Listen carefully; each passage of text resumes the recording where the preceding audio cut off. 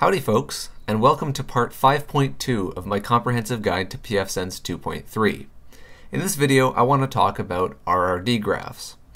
And I know what some of you are thinking, but wait, I've already seen this video. It already came out a couple weeks ago. What's going on?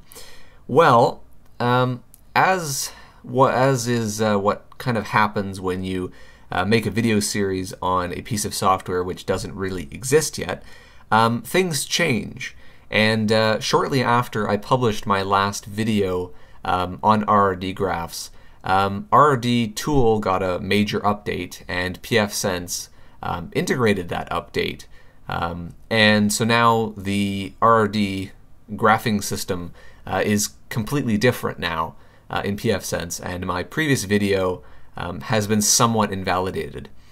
This is going to be a very short video. I'm not going to completely go over everything again, so please reference the previous video if you want to know more about how RRD tool works and the theory behind it and why I think it's useful to enable. But I just wanted to show off the new interface because I had actually a subscriber comment saying that the RRD graphs option was missing. He went to status and there's no RRD graph, and that intrigued me, so I actually checked, and I'd heard of the RRD tool update, but I didn't actually know that it made it into pfSense that quickly. So I'm quite surprised. But now, if you want to view RRD graphs, you actually go to the status monitoring here.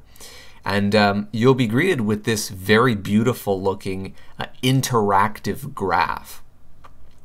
And basically this graph is not only interactive, but you can actually adjust the axes basically manually.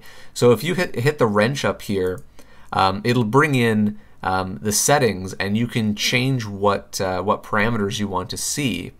So for example, I can view, let's say, quality of the WAN over a period of 1 hour, and I can update that, and it'll show that to me.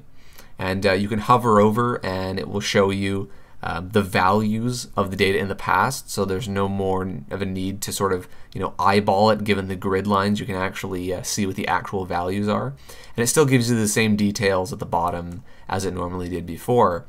One of the nice things about this is you can now control dual axes, so I can say I want to view quality versus traffic on the WAN. I want to see them both at the same time. I can do that, and now it'll graph them both on the same graph with independent axes, which is, I think this is very powerful, and I much prefer this over the previous implementation of just dumping a bunch of graphs on the screen at once. And you can still view it over all the time periods. You can change the resolution. All of the same options are here, except they're now drop downs rather than here's a bunch of graphs, find the graph that's relevant to you. And they're now interactive, which is quite nice.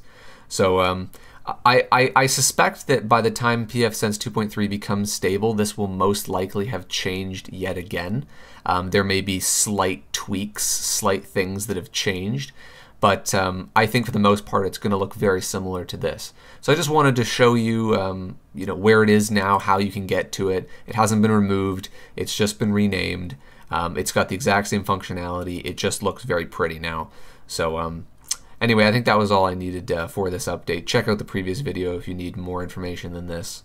But anyway, until the next video, hopefully this was interesting. Thanks for watching.